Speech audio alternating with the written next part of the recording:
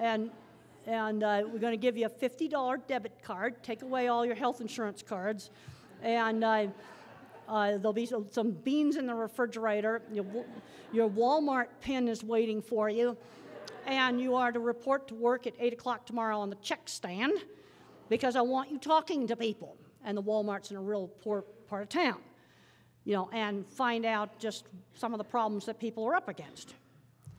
All right, let's say I want to teach a concept such as up.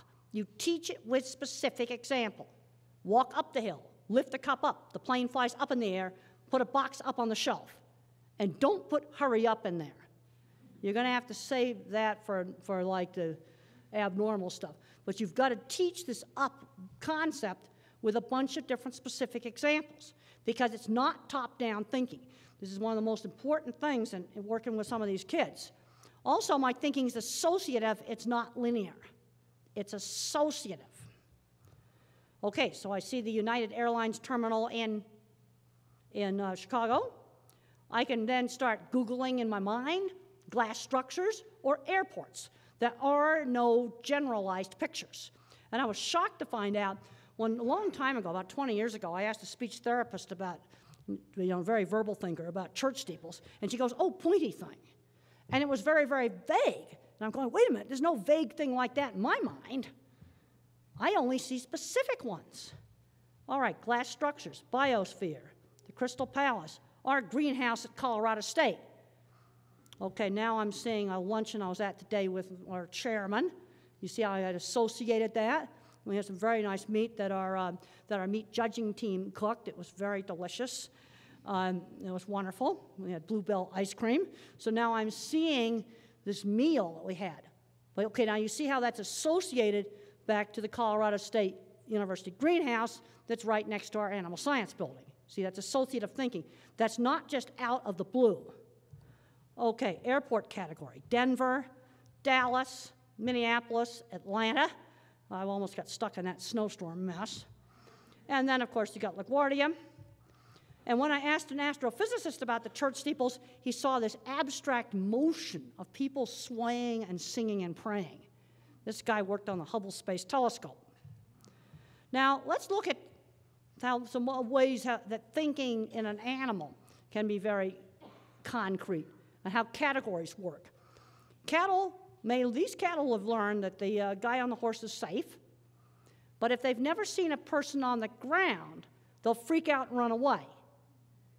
You see, this is why it's so important in cattle to train them both for riding and for going in and out of pens on foot. This is not very safe when they go to an auction and they're bouncing off the walls because they're seeing their first man on foot. But you see, you got to think about it. A man on a horse is a totally different picture than a man on the ground. And if the cowboy leads the horse, then you kind of get halfway in between. They freak out just a little bit. You see, because that sort of looks the same. So you've got to think about it in a non-word way. Okay, let's say we're troubleshooting. And I find that troubleshooting is the same, no matter whether it's industry, whether it's a problem with a kid, like let's say is it biology, like maybe a sensory problem, or is it a behavior problem? Well, I was just talking to a mom about tantrums that her kid's throwing. And, well, first of all, is it happening in the shopping center where it's noisy? No. Well, I can tell you how mother dealt tantrums with me. A temper tantrum was equal to one night with no TV. That was the rule. She'd put me in my room, I'd pitch a big one. She'd come back in and say, okay, I'm very pleased you've calmed down, there'll be no TV tonight. You don't get into the abstract stuff. It's just a rule. Temper tantrum equals no TV, or today it's going to be no iPad for tonight. And it's just an ironclad rule.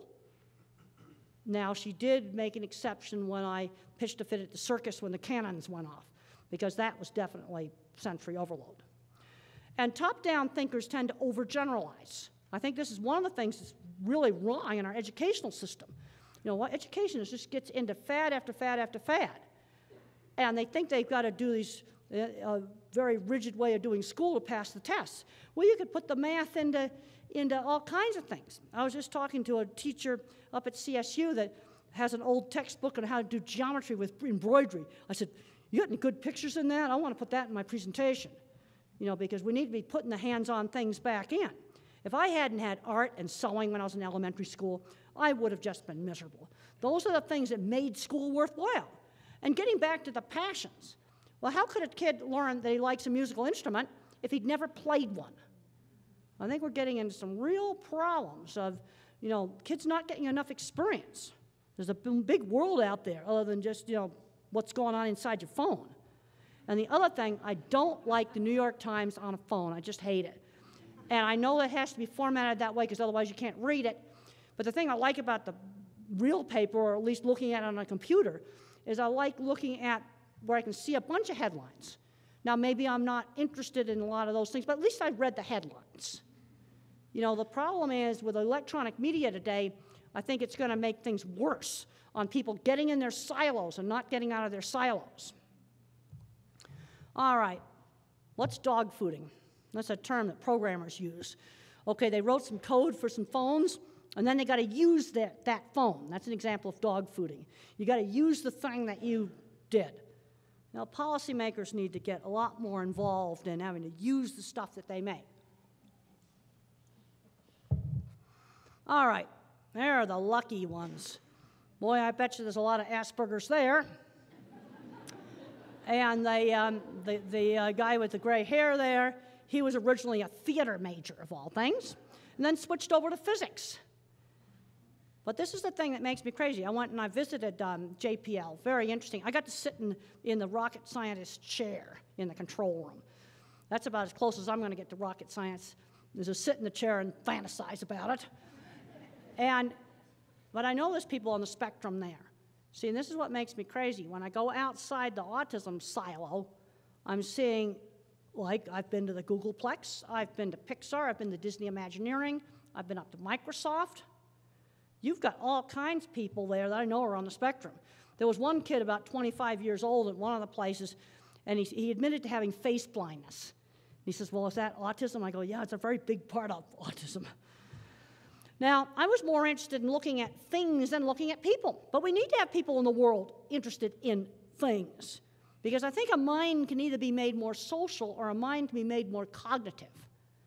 Get back to a switch that, you're moving that switch back and forth. We got to stretch these kids. I also had a great science teacher. For the first 2 years that I was in a special boarding school, after getting kicked out of 9th grade for fighting when I got teased, the first 2 years I was there, all I did was clean horse stalls and run the horse barn. But I'll tell you what I was learning. I was learning work skills. And this is another big problem area. I'm seeing kids graduating from college, then they can't hold a job because they can't get their butt into work. And even if you're in the best job, there's going to be some stuff in that job that's not really very much fun. But you got to do that stuff that's not very much fun. And my science teacher got me turned around. Okay, I had to study English and history. Now, I was perfectly capable of studying those subjects, but then when I had the goal of becoming a scientist. But I think around age 12, we got to start finding paper route substitutes. How about walking dogs for the next-door neighbors, helping out at the farmer's market? And as soon as they're 14 in this state, because I got my official workplace rule posters my business has to buy, I actually read them. And I found out that in the state of Colorado, unlike other states, that 14-year-olds can work in safe occupations like retail stores. And maybe the national chains won't hire them, but the local retail stores, students have got to learn work skills, the being on time, the discipline and responsibility of a job. And the other thing we got to not allow is there's too many kids becoming a recluse in their room. I was allowed to goof off in high school. I didn't do much studying. But the one place where Mr. Patey, the headmaster, drew an absolute line in the sand is I was not allowed to become a recluse. And when I didn't want to go to Friday night movie night, he gave me a choice. I could be the projectionist, or I could sit in the audience, but not going was not going to be an option, just that simple. And I'm hearing too much. He's 17, we can't get him out of the basement. Too much addiction to video games. And that needs to get limited. And I'm not seeing these kids going on and learning how to program games. There's some great stuff online for learning programming. But a psychologist, I just talked to a psychologist like a month ago, and she said, we've got to expand their world. Because of anxiety, there's a tendency for the world to contract, and you've got to not let that happen. But no surprises. And when I was 15, I was afraid to go to my aunt's ranch. And I had a choice. I could stay for a week and come back, or I could go all summer. And once I got out there, I loved it. You know, you can't do sudden surprises with these kids, but you got to stretch them. The other problem is kids don't do free play anymore. I had a very interesting talk with a lady out in San Francisco that runs a big organic farm, and she has regular kids come out, 10, 11-year-old regular kids come out to camp out in the walnut orchard, big 10-acre orchard. And they have opportunity just to do free play. They don't know how to do free play. She says they mope around for 2 days talking about video games because they've taken away all the phones and everything. And then about the end of the 2 days, something happens and they start doing free play. But it also teaches them how to get along, how to cooperate. Again, I said taking out the hands-on classes is the worst thing we've ever did. We have a huge shortage of skilled trades workers. You know, who's going to fix things like electrical stuff when it breaks? I was just out at a great Thorncroft, a really fantastic horse place. But I have to say, I just couldn't take my eyes off their electrical wiring. I couldn't believe what bad shape it was in. And it had been knocked down in one storm, and they just had pinned it up in the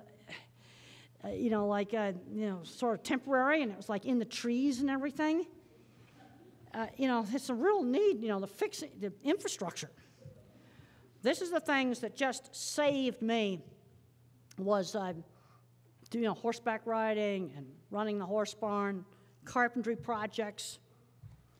Well, and when I was not studying, boy, I learned work skills.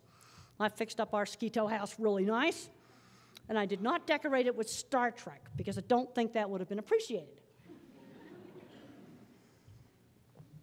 We need to be, cutting down on the screen time and doing things of using electronics with kids, make it an interactive activity with an adult. All right, I talked to a mom who figured out how to connect Minecraft to the real world. She went to a lumberyard and had them cut up a whole bunch of 2x4s into blocks. And then she got all the kids over and got them to sand the blocks and paint the blocks. So now they had Minecraft blocks for the driveway. I thought that was just great. That was a big hit with the neighborhood kids. Well, I ran into a guy at the airport in France, was waiting in line to get on the plane, and he's working on an energy project that could really solve energy issues, and they're looking for, mathematicians. And he says, well, we're working with the colleges. And I said to him, it's too late. You've got to work with a 4th grader before he becomes a behavior problem because he's doing baby math over and over again. Maybe what we need to do is a mathematical Minecraft that the job recruiters are hooked up on the other end of it. Let's put the video game stuff to use so that we can, it's like a laser-contained warp drive from Starship Enterprise. The French are also working on the same kind of project to solve the energy problems. Won't need oil wells if we have this.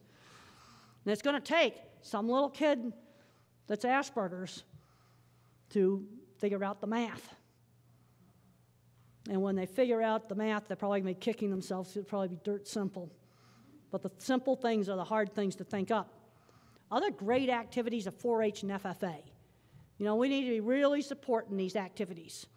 And one group called Agribility, they really liked pig projects because, you see, to train your pig, you don't have a halter. If you want your pig to walk nicely and show nicely, not be screeching and running away, you've got to spend a lot of time start working with your piglet when it's this long, training your piglet. Well, it also teaches the kid. Ability in art was always encouraged. The other thing is kids get fixated on their favorite things. Okay, let's say it's Minecraft. Well, how about getting interested in programming computers? How about taking a carpentry class or a welding class? Let's make a tie-in to it. Let's teach math with these things, teach reading with these things, tie into those fixations. All right, here's great online resources, Code Academy, Udacity. There's all kinds of really fantastic things online. There's also a children's programming, for real young kids. There's fabulous stuff online. There's a lot of garbage on the internet, but there's also a lot of really good stuff. Well, I really did get interested in optical illusion rooms, and this gets back to showing kids interesting stuff. And there's one of my designs in SketchUp. SketchUp's a free program that you can get online. And you can do SketchUp clubs. And then they can print their things out on 3D printers. Very cool. And schools say that they can't afford that. That's about a $2,000 thing. Yeah, but they can afford a very fancy, classy weight room. Yes, that I used the restroom in at a high school. You know, I think around here we're going sports cuckoo. And the thing is that some of the kids that are kind of the geeky, nerdy kids are not interested in sports. Now, I really liked what they said here on their website. Warning, you need to have patience. This is where the computer world ties into the physical world. Because if you get mad at this machine and you don't do it right, it'll just print you a pile of gunk rather than printing your thing. You can, you know, print out little things like that. This is a really cool thing. It's a Brock Magiscope. It's a wonderful little kid's microscope. I was so happy when I went to Gifted Conference to see a bunch of 8-year-olds put the phones down so they could look at pond scum and leaves under the Brock Magiscope. We need, and it's very simple to use, and it's only costs like $150. There's all cool math things online. Okay, teaching reading. If the kids actually print, you know, use their hands to write, it helps them to learn better. And I thought this was interesting about story comprehension. They have better comprehension if you use a paper book. Now, I think a Kindle would work just fine because it's plain, but if you use an e-book with a lot of interactive features, then the kid's looking at that link, that bright blue link, wants to click on it. And then he's not paying attention to the story. Now, they didn't test a plain Kindle. That probably would be pretty much the same. You know, this gets into the whole thing of attention. You need the touch to perceive. I went out to Pixar, and they still do a lot of stuff by hand. You know, and I found that when the meat industry went from hand drawing to the computerized drawing, we started getting strange mistakes on drawings, like they didn't know where the center of the circle was. And I found out that usually a young person had drawn this, they'd never built anything with their hands. They'd never done anything with their hands. They weren't seeing their drawings right. And we need to be getting more, you know, good science teachers. There's a lot of retired people that could teach science in a school. And I don't see why a retired chemist has to take stupid ed courses. I think maybe some coaching on classroom management would be needed. But that'd be it. We got to get back to doing real stuff. We need to use visualization on looking at, you know, when they talk about things in the national budget. You know, remember back in 2008, they did that bailout? That was equal to 2 Denver airports for every state. What happened to that money? You see, now when you say it's umpty-ump $1 billion, it doesn't really mean that much. But 2 Denver airports that would have purchased the land, water, power, control tower, runways, buildings, everything except airplanes and cars and vehicles. Car rental lots, cargo warehouses, everything that doesn't have tires, except a little train, that's included, that has tires. But everything else that flies or rolls, not included. But the whole entire airport's worth $5 billion. Now I've got to go price out that new Westin they're building. I've got to add that to it. But I like to take these big amounts of money and convert it back to something real that ordinary people can relate to. You know, they'll say things like, oh, $1 billion is equal to how many dollar bills going to the sun. Well, what does that mean? Doesn't mean anything. But I like to look at big amounts of money in terms of how many airports I could buy.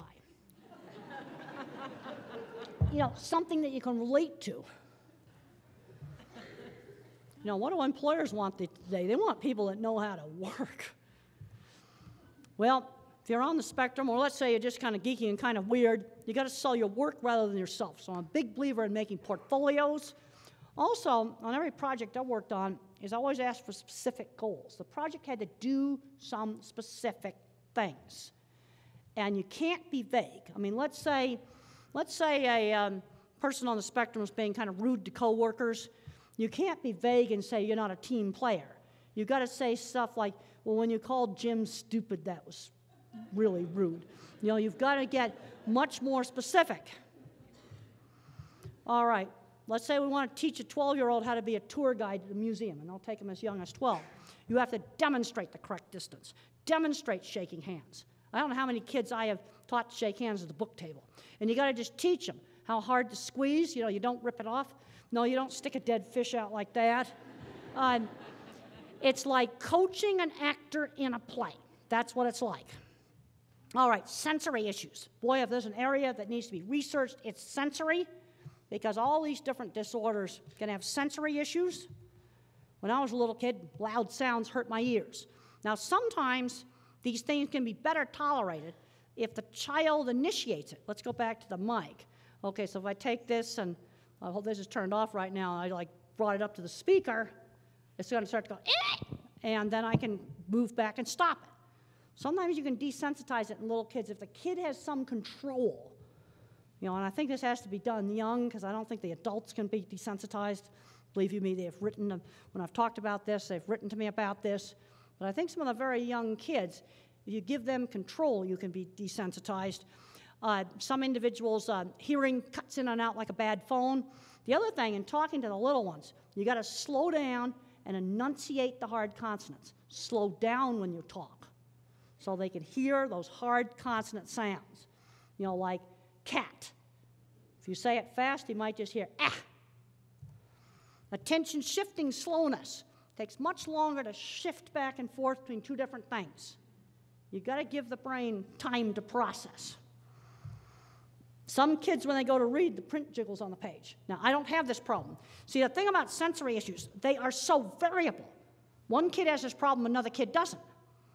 But there's some simple things you can do, like try printing the book on pale pastel paper. Gray, tan, light blue, light lavender, all the different pale pastel colors.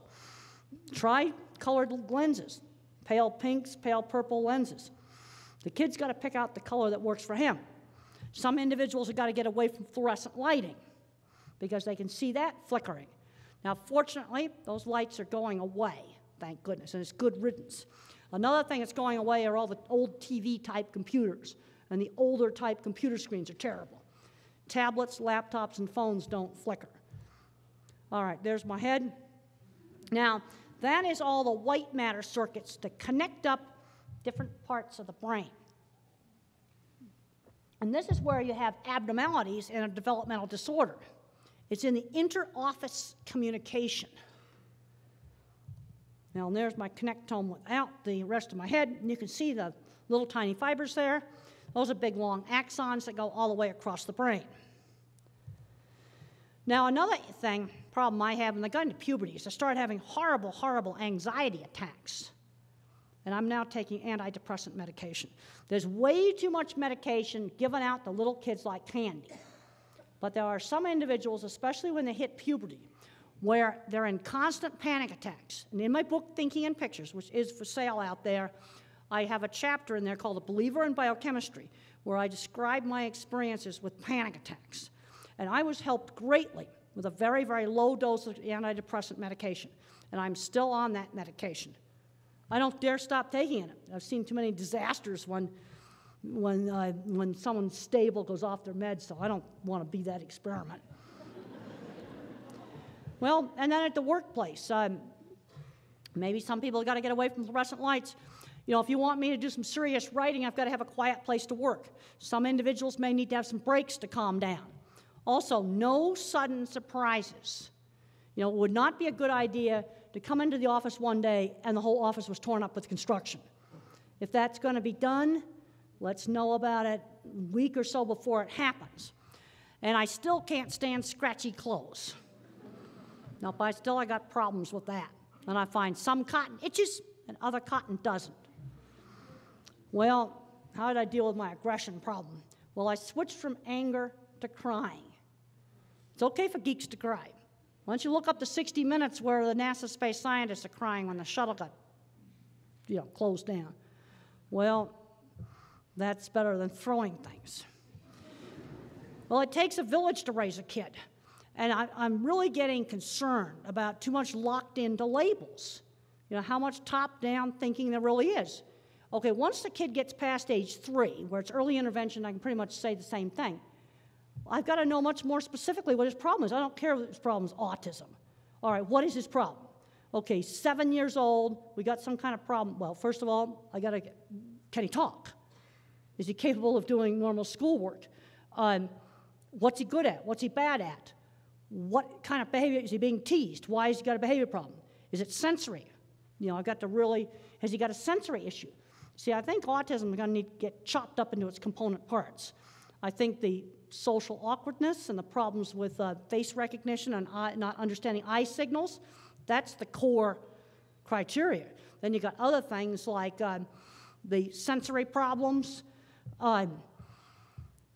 problems with not being able to remember long strings of verbal information. I've got problems with that. Attention shifting issues. You got to figure out exactly what the problem is. And there's way too many medicines just given out, thrown out like candy, without very much thought being put into it. Well, okay, well, I think we'll end it there, and want to thank you all for coming. Thank you all for coming, and a special thanks to Temple Grandin, and I think she might be signing 1 or 2 books out there if you'd like. So thanks for being here tonight.